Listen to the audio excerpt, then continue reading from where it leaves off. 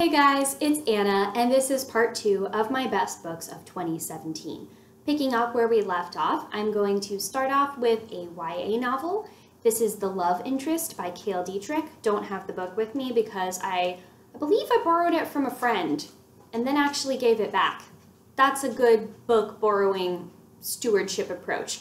The Love Interest is a satire of typical YA romance conventions where there are these two teenage boys that are supposed to seduce, I guess, and romance this one girl, but they end up falling for each other instead. Next up on the list is Eliza and Her Monsters by Francesca Zappia. This is a YA novel about this girl, Eliza, who is famous for creating a webcomic, Monstrous Sea, and what happens when she's in danger of someone in her real life finding out that she is the creator of this webcomic. One of my favorite things about this book that I thought it did really well was it portrayed online fandoms in an accurate but also like feels-inducing way. A lot of times YA authors, I think, don't really get the internet, or maybe that was more of a thing when I was actually in the sort of young adult age group. I guess I'm a little bit older than that now, but they never really were able to successfully write about the internet or the way that like teenagers and young people actually use it and the way that people interact with fandoms. But this book did such a good job of that. Fantastic.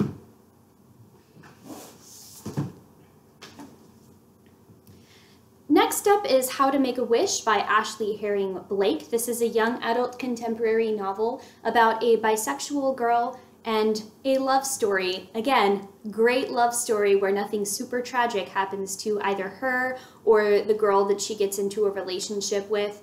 This does deal with some kind of tenuous family dynamics. There's no like violence or anything like that, but I guess there'd be like a trigger warning for addiction in this book. I believe the main character's mother struggles with addiction.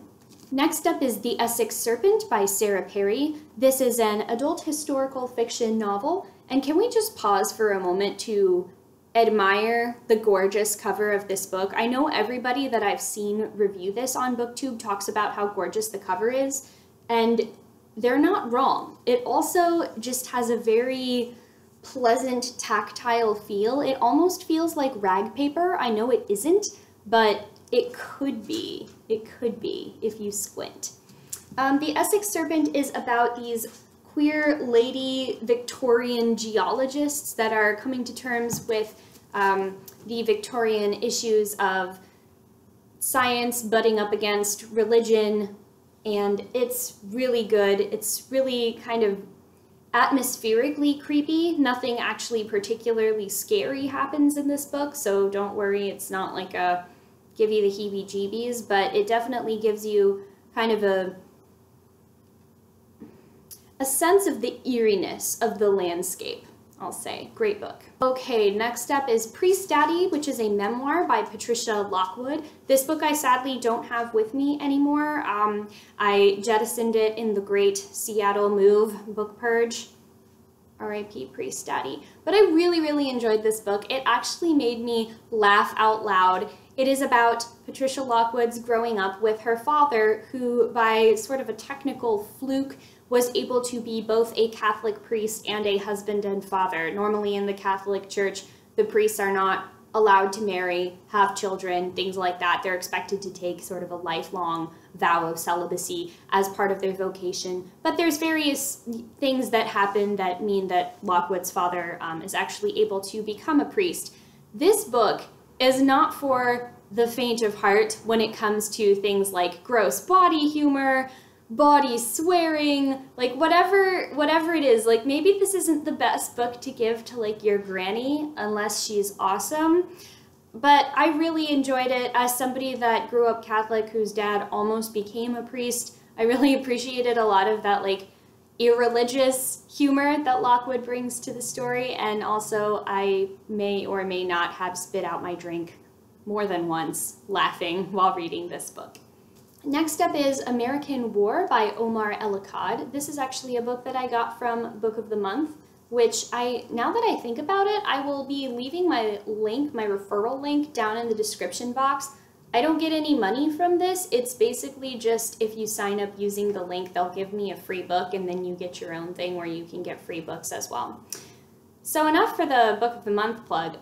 This American War Here by Omar El Akkad is a speculative fiction adult novel about this girl, Sarat Chestnut, who grows up in a sort of not too distant future United States where the government has kind of collapsed because we can no longer really rely on fossil fuels. She's living in the South, which has decided that it's going to secede from the rest of the country. The United States is kind of fragmented into a bunch of different little, I guess, autarkic territories is the best way to put it.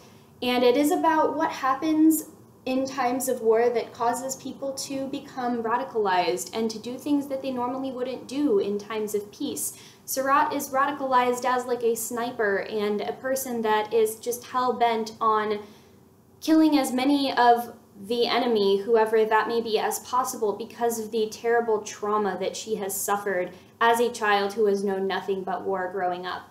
Omar El Akkad, the author, is a journalist, and he, when he wrote this book, did something similar to Margaret Atwood in The Handmaid's Tale, where he did not put anything in this book that has not happened in the world at some point, whether it's part of contemporary politics or something that has happened in history in the past. That is what the inspiration for this book's world and the things that the characters encounter comes from. Fantastic. Next up is The Underground Railroad by Colson Whitehead. This will come as no surprise to anybody that it's on one of my best books because, hello, it won the National Book Award and it's really great. This is kind of a, I want to say like a speculative historical fiction because it takes place in the actual like span of United States history, but instead of the Underground Railroad just being a like loosely connected network of safe houses and a system for slaves to escape to their freedom in the north of the United States, the railroad is actually a train that goes from house to house that the two characters have to sort of hop on and ride a literal train on the Underground Railroad to freedom.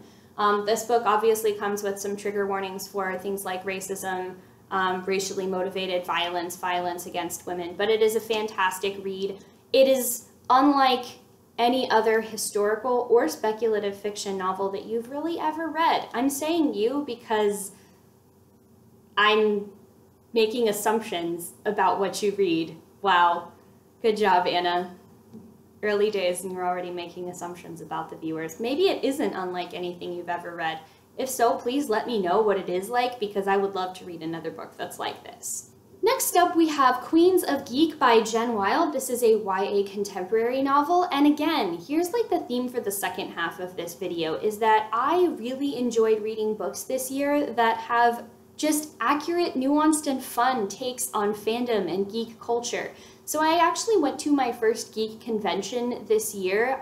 This was actually after I read the book, but having been to a sum total of one convention and going to another this weekend, I can say that this was absolutely spot on in portraying the sort of geek Christmas atmosphere of a convention, of the excitement of cosplay, of seeing vendors making all different kinds of crafts based off of your favorite fandoms. This book also has really great queer representation. There's like women loving women, whether that's through bisexuality, pansexuality, sexually fluid, kind of I'm figuring out what my identity is, which again, really love that. This managed to avoid the stereotype of I don't like labels while at the same time just being a great exploration of the fact that sexuality is not something we always have figured out 100% all the time. Sometimes it's fluid, sometimes it's an experience to explore and figure out what type of words you want to use, what type of way you want to identify specifically. This is also a book that has anxiety and mental illness representation that feels very organic. It doesn't feel like the author is using that as like a buzzword to sell the book, which is something unfortunately that I have noticed, especially in YA. A lot of times it'll be like, this book is about anxiety, and then it just kind of has some very harmful stereotypes or representation, or just something that like you can clearly tell is not not accurate at all. So that was Queens of Geek by Jen Wilde.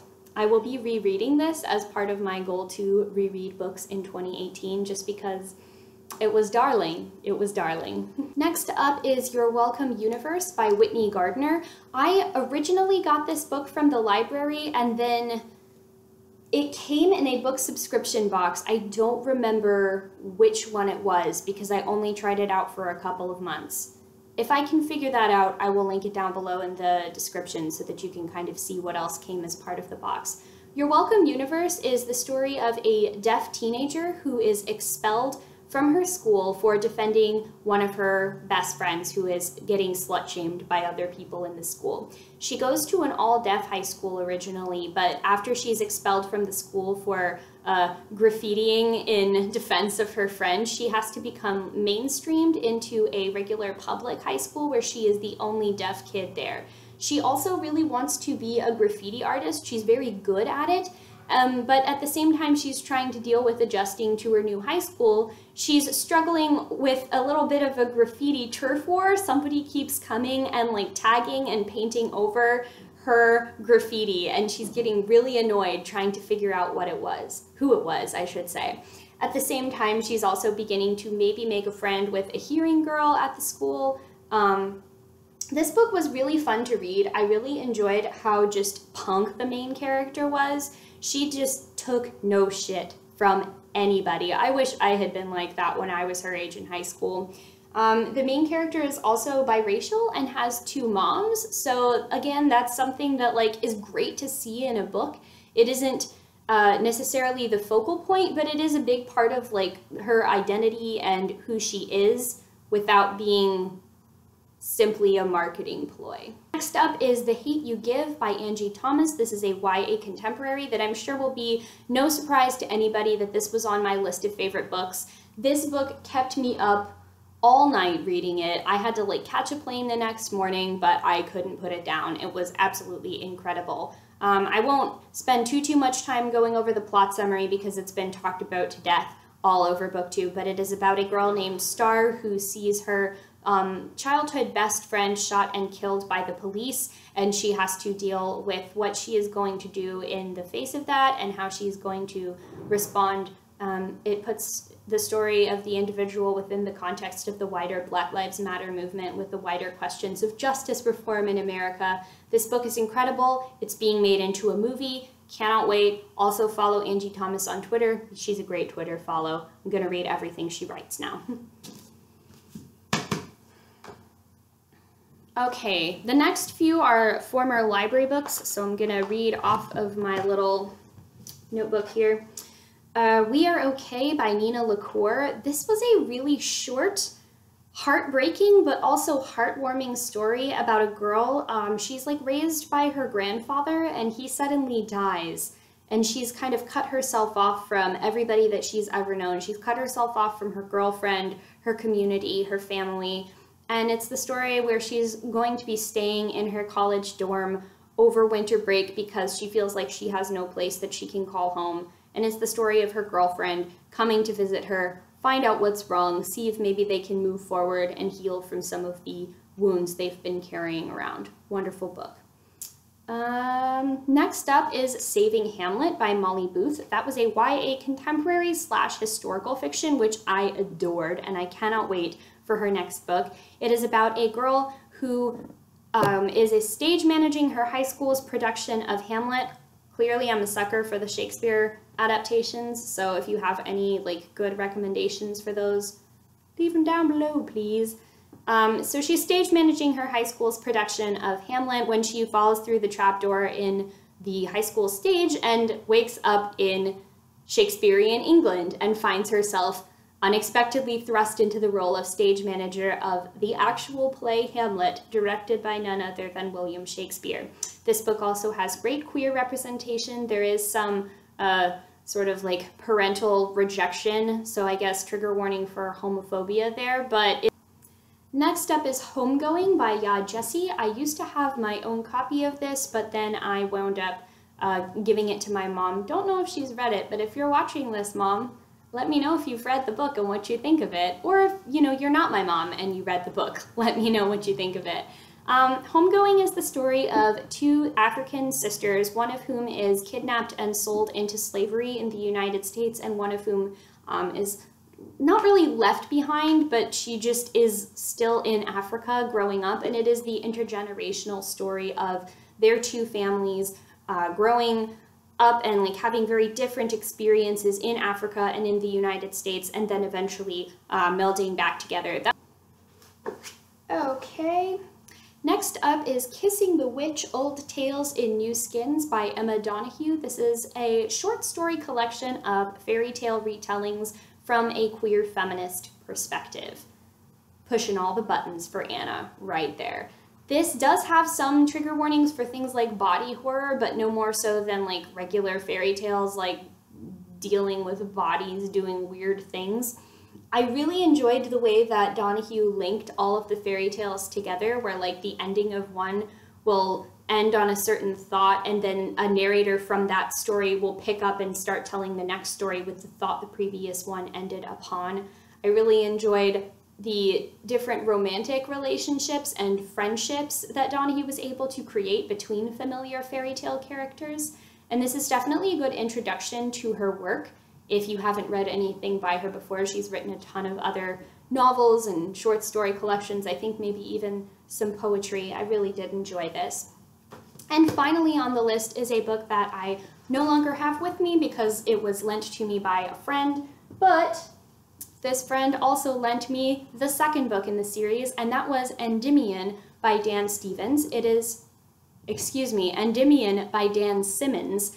This is part of an adult science fiction.